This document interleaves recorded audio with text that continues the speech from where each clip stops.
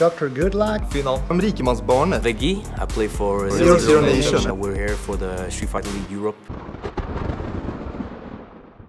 I used to play Super Turbo already back in the 90s. Started playing in 2009, properly in 2010, and been playing since then. I've been playing Street Fighter for about 13 years. We have one strategic highlight or one really strong point in our roster, which is Phenom. The only message I have for my opponent's team is I wish you the best of luck because you're gonna need it. The teamwork is gonna be our main strategy to win this tournament. Yeah, like work on each other's weaknesses and try to improve each other's strengths. We'll try to stick with a good battle plan for the matches to come, and we'll see how it goes. If you're just playing to win, you might not make the decisions that will lead you to the victory. So what we're trying to do is the typical Scandinavian mentality where we're all friendly and we're all like chipping in together and trying to keep it cool. Just play, just to play.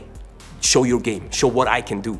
And if it's enough, it's enough. Well, we obviously have many strong teams in Street Fighter League. Everyone is incredibly hungry for the victory.